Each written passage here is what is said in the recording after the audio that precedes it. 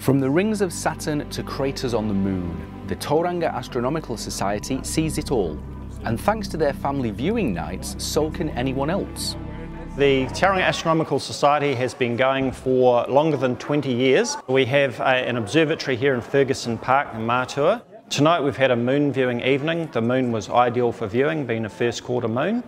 And we've also got interactive astronomy presentations with the children, explaining to them about the solar system, the planets, the sun and so forth. On a good night, there's plenty to see. Obviously we have great views of the moon, but we can also see the rings of Saturn, the moons of Jupiter. We can see nebulae and galaxies and star clusters.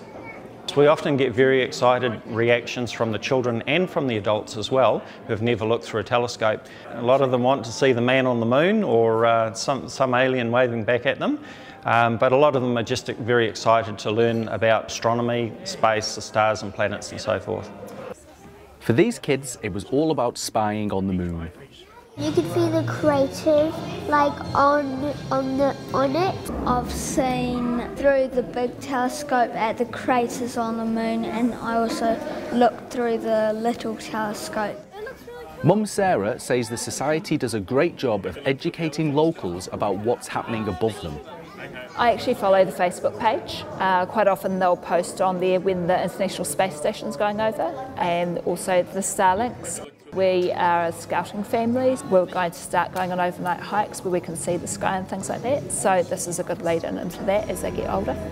The jewel in the Society's crown is this piece of technology, a 14-inch telescope that can see light years away. Taking photos of the night sky is just as popular as looking at it.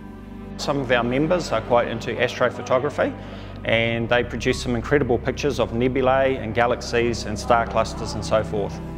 If you're a keen stargazer but are put off by the astronomical costs of a large telescope, there are cheaper options.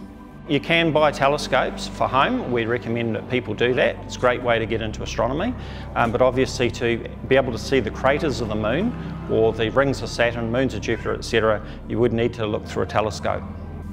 Regular meetings are held on the 2nd and 4th Tuesday of each month at the Ferguson Park Observatory. Gavin Ogden, Local Focus.